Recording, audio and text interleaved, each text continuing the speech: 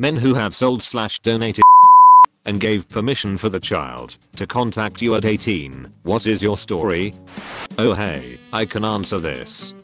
I'm not a donor, but I was donor conceived, along with my sister, same donor.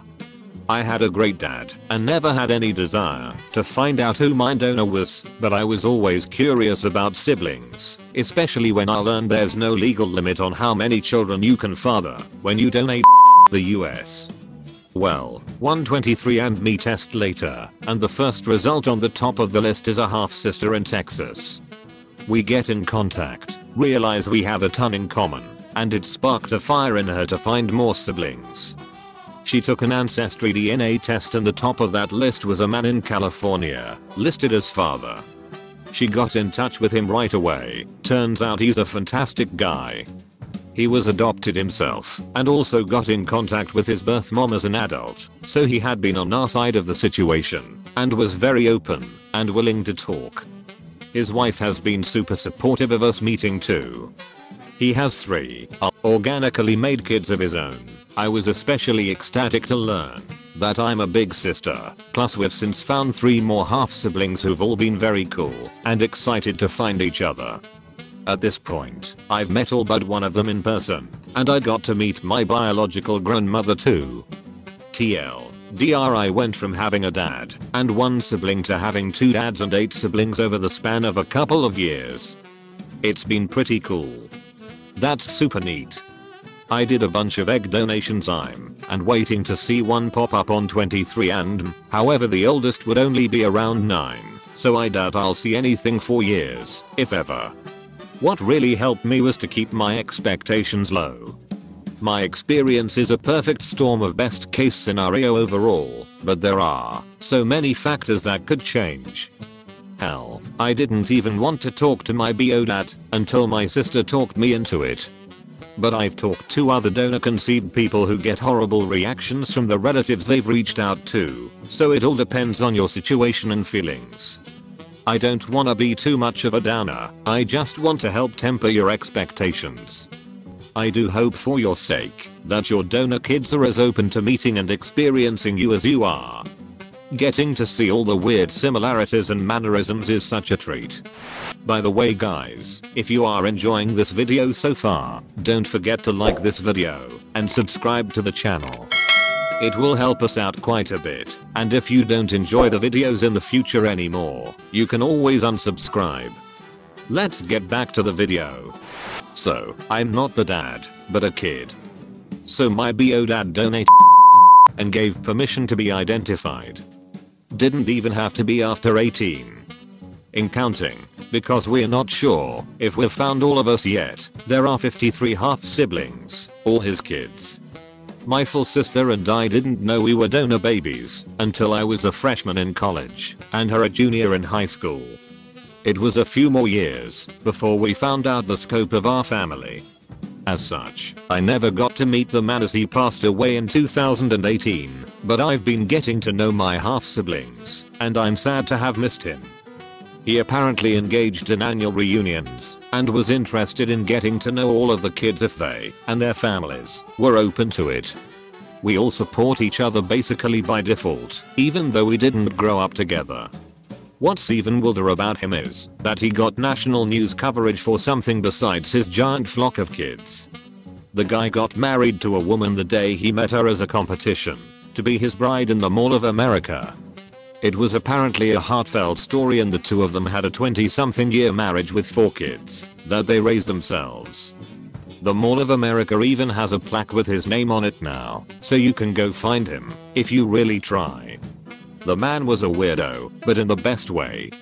He was kind and generous with his time and really seemed to care about *ALL* of his kids, or at least the ones he knew about. This is bananas to me, but not because of the number of children, but because my mom was coworkers with your bio dad's wife. My mom shared that exact Moa story to me, and it inspired The Bachelor. He was diagnosed with at the time, and that's when my mom shared their amazing story. Never knew this part about him though. A guy I know in his 70s got a call from a guy in his 50s saying, "Hey, I'm your son. Oh, and I just learned I have a genetic disease, so your other kids should probably get tested." Credit to the guy in his 50s, if that's the reason he called, just to warn his BO dad's family. Class move. I experienced something similar. I was adopted as a baby and had no contact with my BO family beyond my mom visiting a couple times when I was too young to remember. Out of the blue, when I was around 13, we got a letter from her sister explaining that my grandma had just died of diabetes and that I should be aware it ran in the family. My own mom couldn't be bothered to warn me, but her sister, that she hasn't spoken to in decades, stepped up and did it.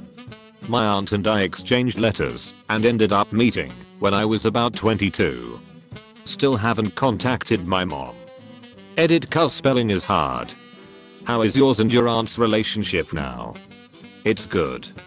We've seen each other in person a few times and we're Facebook friends now. We are not super close since I live in a different state, but I'm glad to have her in my life. She showed me pics of my grandparents and told me about the family. She told me the name of my BO dad, which wasn't on my birth certificate, but I haven't tried to contact him yet. I was donor conceived. I took a DNA test, his natural born daughter took a DNA test. So really neither of us gave permission. There are 28 siblings so far. It was quite a shock. I wasn't expecting it and didn't know. I was 38. I've met the donor and most of the half siblings. He's a cool guy. I think it is eerie how I see many of my mannerisms in him and the other siblings. I know there is a wide range of emotions for people who experience this sort of thing, but for me, it was generally positive. It is incredible how the similarities are passed down. My father-in-law had a daughter that was the result of a one-night stand and was adopted by a wonderful family. The adoption agency had a registration of birth parents and kids who could each, blind to the other, give permission to be contacted, and only if both parties did, they'd put them in contact. So this happens in her early 20s, and they make arrangements for her to fly to meet her birth family, including my wife and her brother, her half-siblings. My wife goes to pick her up at the airport, since the parents live out of town. There were no arrangements, no pictures, nothing. This was pre-Facebook. My wife saw her come out the doors, knew without question it was her, and she knew the same. They had a huge tearful hug without even any words. They just knew, by looks, by mannerisms, whatever. The incredible thing is, I've shown pictures of the half-sister, with or without her birth father and half-sister, and everyone agrees she doesn't actually look much like them. But there's something about the looks and how they act that is so similar between all of them. It really is incredible. Edit, one more detail. We found out years later that the father and daughter contacted the agency to open themselves up to contact within 24 hours of each other. A complete coincidence. The agency actually didn't do it for a couple weeks because they were trying to contact the daughter's adoptive parents, who had passed away, hence the delay, because they just assumed there had been contact, since they were in touch so impossibly close together. I definitely think there's a huge nature component in people's mannerisms. My partner has never met his BO dad, but his mom also says it's uncanny how much he acts like him sometimes. But on the flip side, nurture seems to play a pretty big role too, because I see a lot of his stepdad, who adopted him when he was 8, in him as well, just in the way that he acts, his sense of humor and all that. I donated for 6 months in university. Twice a week. I gave consent to be contacted. That was close to 20 years ago now. I did call and ask once. My resulted in 24 successful pregnancies. That was all the office could tell me. I have not done 23 and more anything like that.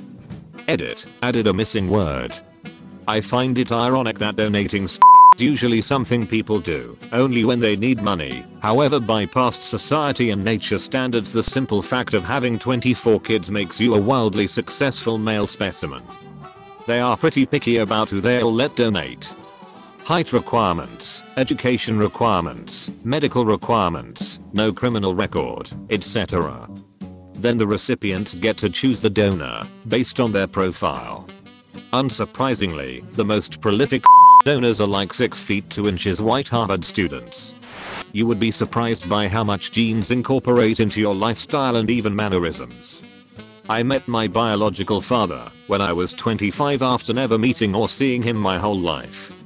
The little things were so weird.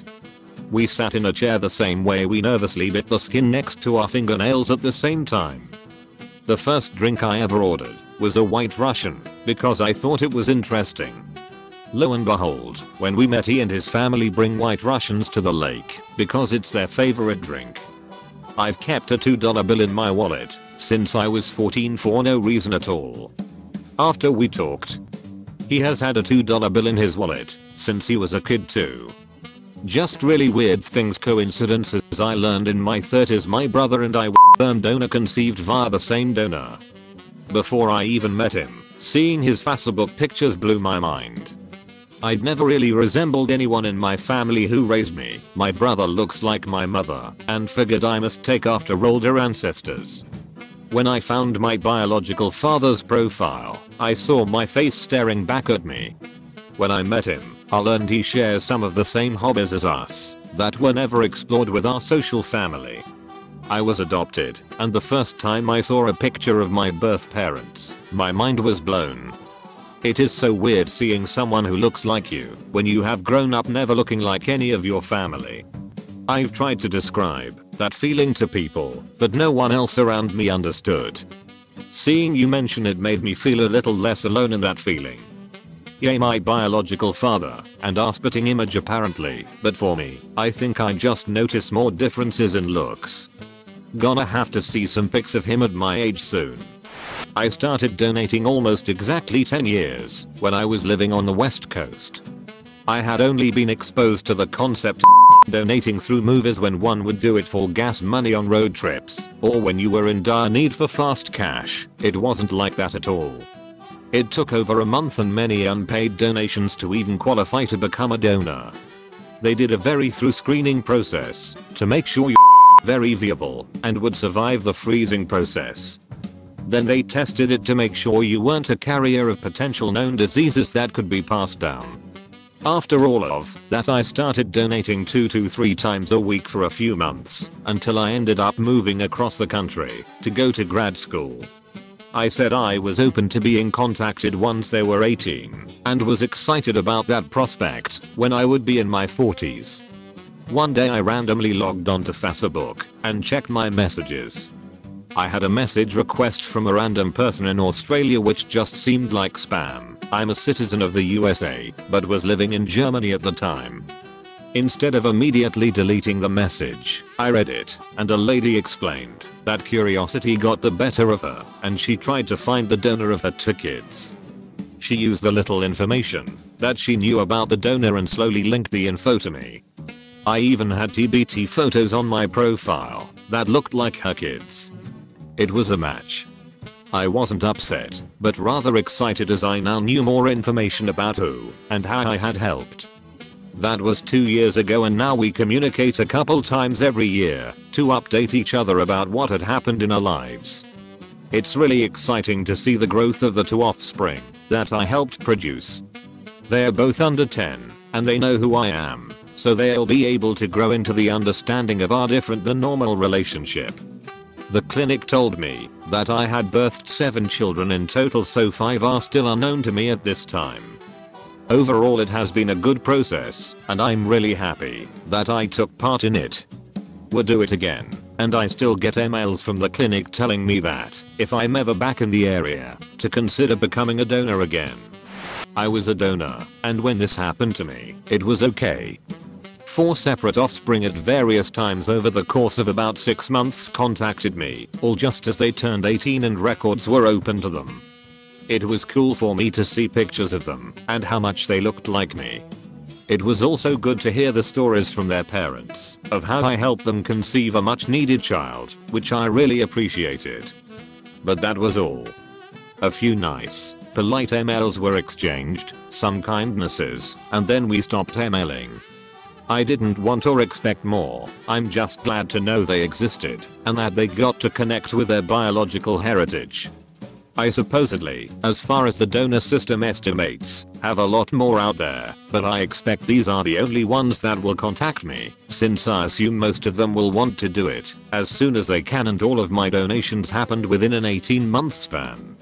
A few emails probably meant a lot to them. Showed that you cared, but ultimately recognized that you weren't their dad. I emailed my donor at 18, sent a little biography and some pictures, and said I understood he wasn't my dad, and he responded with a yeah, never contact me again. I haven't told my wife and kids, and attached the worst, most far away picture of himself he could. There are at least 18 of us kids, most of us know each other, and the ones of us who were interested in reaching out, maybe 5 or 6 of us, were super disappointed he was so rude. So from a donor kid, thanks for being kind. Don't take it personally, for a long time donation was sold to the donors as totally anonymous / no one will ever come back to you, and then that all changed over the last couple decades. Many people who did it when I was younger did so with the understanding that they would never be known to their potential offspring, and it must be a little jarring to have it happen now. Bumped into a high school acquaintance when Pride Week was going on. She was in town with her wife for it, and I lived in the area. We are from a small town, so it was nice to see a friendly face, and we were chit-chatting. A few weeks later they asked if I could donate. I was on a free spirit sabbatical at the time, so I figured why not. I never wanted to raise children of my own, and they liked my genetics. We went through a clinic, and after 2 tries she got pregnant and had twins. I've only seen pictures of the children so far. I think the weirdest part afterwards was them asking if I'd be willing to donate to other friends of theirs. Apparently there's like an entire database of couples looking for donors, and my email account was flooded with requests. It's what I imagine being a pretty girl on a dating app is like. I was bombarded. Without sounding arrogant, I'm 6 feet 4 inches, naturally thin blue eyes, blonde hair, graduate level education, and I don't wear glasses. A lot of inquiries. It was too much, and the few people I reached out to were very pushy and requesting things like I come fly to their house in Washington to do home insemination because they didn't want to pay for a clinic, or some requesting I meet up and hook up with them, and they'd tell their kid it was some dude they met on vacation, or even some requesting I stick around to act as a co-parent / cool uncle. I haven't donated since, and I think the satisfaction of 2 offspring is enough for me now. I have a relative who is friends with a couple who have kids through a single donor. It turns out that their entire friend group used that same donor, and the kids are all about the same age and go to the same school, so there is a class where half of the kids are literally half siblings. Okay, so this story doesn't completely fit, but this might be a good place to share it. I always knew that my mom had fertility issues and did IVF in order to have me, but I didn't know I was donor baby until about 3 years ago. It was a surprise to everyone in my family. Wild to not know for that long, but it gets even wilder. I've always been interested in genealogy and got an ancestry DNA kit from a relative for my birthday a little over 3 years ago. I was excited to finally get my results back and start building my family tree. However, when I got the results back I found that I matched up with a lot of my mum's relatives that had done the test, but none of my dad's. I tried to shrug it off as the technology not being good or specific enough, but I couldn't explain all these individuals who were popping up as a strong match as a half sibling. Eventually one of them messaged me and informed me that they all had the same father who was a donor, and that they were so happy to find another half sibling. I was a little freaked out, but eventually confronted my parents about it, and they were completely shocked. My father had supposedly given a sample for the IVF, and they had never even considered using a donor. Eventually my mom tracked down some paperwork from the IVF clinic they used, and we did some research and found that the clinic closed shortly after my birth, after being involved in a few different lawsuits relating to mix-up of IVF samples. At that point they had been closed for over 2 decades, so there wasn't really much we could do. Everyone always commented that I had features that matched my father, so it was never even imagined that this could be possible. Luckily, my family took it in stride, and it hasn't changed anything. On top of that, I have 25 half siblings, and counting, who are all really cool, wonderful people. We have a Facebook group, and are hoping to meet up sometime soon. It's also been cool to see nature vs nurture in action. A lot of us have pretty much the same eyes, noses, and foreheads, and work in similar fields, or have similar interests. Some of us even went to the same colleges, and never even knew it. I've chatted with my biological father online, and he's a really cool guy. He's incredibly kind and personable, and we share many personality traits and interests. Things seemed pretty crazy for a while, but I'm happy to know, and to have gotten to know my half siblings, and he's been happy to get to know us, and learn about our lives.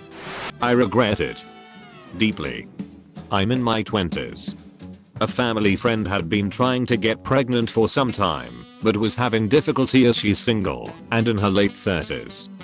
Good job and all that, but it's a small town and she's not very outgoing. But desperately wanted a child. So after a few years of watching her try and fail, I offered to help. Turns out my are rather good swimmers. And she was shortly after pregnant. What I failed to take into account was that this would also be my first child. But not my child. And as a close family friend, the infant is over at my parents' house, being babysat pretty much every day. My immediate family are the only people who know. Her family and the rest of the world are unaware, and believe it to be an unknown donor. It was clear from the start that I would never be known as the father to the kid. I told her I didn't mind either way she wanted to do it. So now here I am. Still getting used to it. And realizing I've done something I'll regret for the rest of my life, but that is undoubtedly that best thing I've ever done for someone else. Talk to her again about it, see if you can babysit, and develop a relationship with the baby. Who knows? Maybe the mother would love that, but doesn't want to change what seems to be an okay situation. I'm an own donor for friends of mine, one of which I've known since we were in grade school. Before she came out, we always joked that if we were both single and childless in our 30s, we would get married. Flash forward about 20 years and she and her wife approached me at a party and asked if I would be interested in being an own donor for them. I have been with my current so for 12 years and neither of us have any intentions on being parents, so I thought this was an excellent way for me to continue the bloodline as well as give two of my favorite people a child they wanted so badly. I talked it over with my so, and we decided to go ahead and do it. We drafted contracts that essentially say that I will have zero responsibility for the child, but the child will be fully aware I'm the biological father from day one. I live on the coast and they live near Chicago, so logistics were very tough. Planning travel around ovulation schedules, shipping kits back and forth, we tried it all. Finally, after a year and a half of trying, it finally stuck. The boy turned 1 year old in December. Due to the pandemic, I've only been able to see him once as a little baby and once a few weeks ago. I couldn't be happier with the decision. So many people look at me like I'm crazy and always ask how I'm handling it. But really, to me it's no different than having a cousin or other close sibling. I subscribe to the belief that the parents are who raise the kid, and they are doing an incredible job so far. We are actually trying for number 2 now with the other mom. Hopefully this try doesn't take as long. This is the end of the video. Thank you guys for staying with me till the end. If you enjoyed watching this, you might as well watch these too.